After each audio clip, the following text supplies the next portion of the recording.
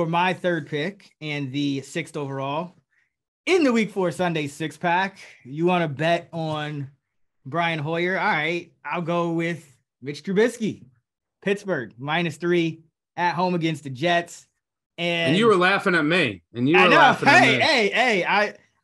just, this is what we do on this podcast. I wasn't laughing. Wait, by the way, let me throw in that the line is sitting at 9.5 right now. So yeah, just wait if you're out there because it's in a dead zone now. It's not going to go to 7.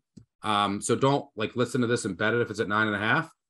Wait to see if it goes to 10.5 because it's in a dead zone right now. Just wanted to throw that out there. But I also wanted to delay your Mitch Trubisky analysis for as long as possible. Yeah, listen, man, this is what we do on this podcast. I think you said it last week. If you're not uncomfortable betting on the NFL, you probably shouldn't be doing it. This line is 3.5. This is another one. Try to get to 3. It's depending on the book. It's kind of jumping up and down, but I saw it go to 3 at a bunch of spots when Zach Wilson was announced as the starter. And this was music to my ears because I actually have Joe Flacco rated above Zach Wilson. And that could change, obviously. But I'm talking about for this specific game. Like for Zach Wilson, who's been banged up and hasn't had as much practice time, coming back, at first start on the road, terrible towels, Steelers coming off a loss, extra time to prepare. Doesn't have chemistry with the two guys that have caught the most balls for the Jets, which are Garrett Wilson and Tyler Conklin. And, I just don't like the spot for Zach Wilson at all. I think that he has a brighter future than what he showed last year, but one of the most inaccurate quarterbacks in the league last year, one of the most turnover-prone quarterbacks, stopped turning the ball over a bit down the stretch, but still averaged 160 yards per game. Just he didn't trade in the turnovers and get better. It's just he didn't turn the ball over anymore. It's kind of like Daniel Jones, it's not really improving your team's odds of winning. But you also got the Jets still, Pittsburgh, obviously you miss TJ Watt. It's a big loss. No way around it. But the Jets offensive line is in shambles now at the tackle position. George Fant is hurt, and George Fant's not that great, but I mean, he was a guy that could, they could put him on the left, they could put him on the right. Now they got, McDermott came in for him last week. Their offensive line got destroyed last week. Yeah, he McDermott comes in for Fant, right? And again, Fant, I'm not saying Fant is a world beater, but he's been valuable to this Jets team over the past couple of years, right? Dwayne Brown's not ready yet to come off, but McDermott comes in for George Fant last week.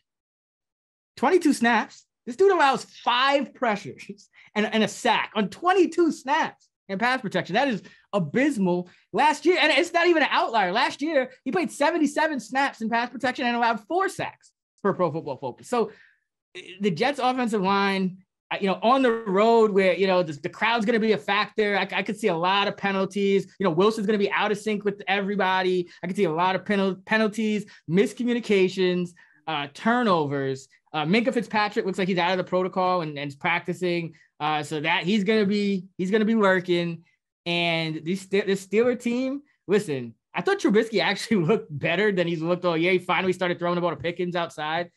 So hopefully they can kind of continue that, because I think that's, in this game, actually, you want to throw the ball to the middle, which is another thing the Steelers haven't been doing. So hopefully we can get some more baby Gronk, Pat Freiermuth going. But listen, this is Mike Tomlin off a loss. He's 57%, 47-36 against the spread in his career.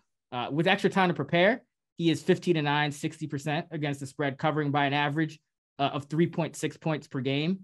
And Robert Saleh, rah-rah guy too, but not the same results. 7-13 all time, regardless of the situation, just period. In his 20 games coached, 7-13 against the spread, 35%. Jets failing to cover by 3.9 points per game, over a field goal, sample size of 20. That's not insignificant at this point. And then Zach Wilson on the road, 2-5 against the spread, failing to cover by 6.1 points. Zach Wilson's been spotting teams essentially an extra touchdown to the spread in his road starts. And in his career, he's 3-10 straight up.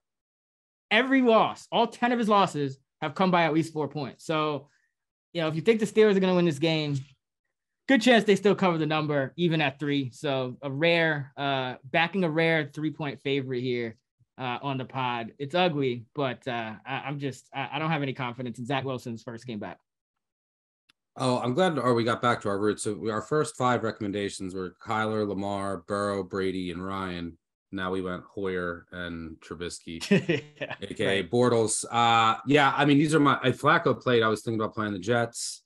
Now that it's Wilson versus Bortles, it's my 2 least favorite quarterbacks in the league. I would lean the Steelers. That's like what my numbers show a slight bit of that. I am not betting this game. I will. For the show, I'll root for you to cover, but part of me will root for a tie since I have the Jets and Steelers win total under. So a tie would be lovely. That happened to me one other time in my life where I had 2 under teams that tied. It was the Bengals and the Eagles. But gun to my head, I would bet the Steelers with you, but I am not going to make our listeners suffer anymore about talking this game. I hope that the Steelers have a pick 6, unless you need some fantasy points in this game. A pick 6 to start the game, and they win 7-0, and that game never comes on red zone one single time.